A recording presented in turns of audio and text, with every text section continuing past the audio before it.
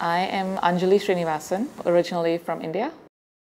There is a town called Firozabad in Uttar Pradesh in the north, which melts its own batch, makes glass, blown glass and cast and pressed and bangles. So there are factories exclusively for bangles.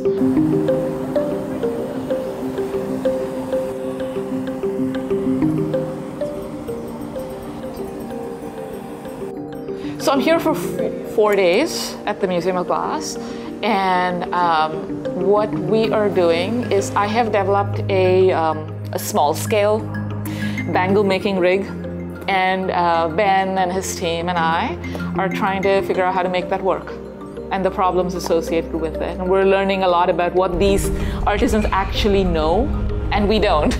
We're learning, we need to find something to compensate for this thing that so we're learning a lot about that gap, which is very helpful.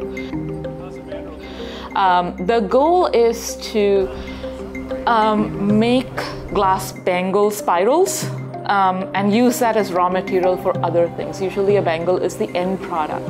But being at the Museum of Glass gives me the opportunity to say, what if the bangle was the starting point? And what if like the spiral, this thing, not this thing. I'm talking about what comes out of the process. What if this were your starting point to generate something else? And this is just 4 days for us to see, okay, well, what can we do?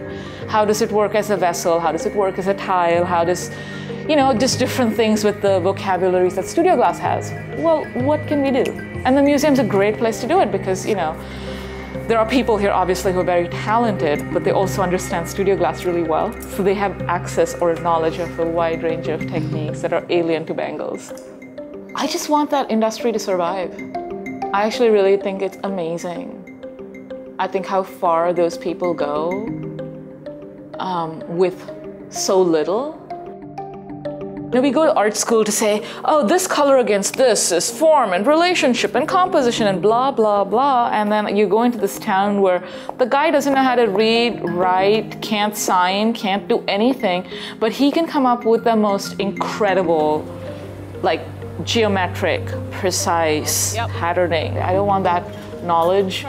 Just indigenous know-how of how something comes together in a very small artifact. I just don't want that to go away.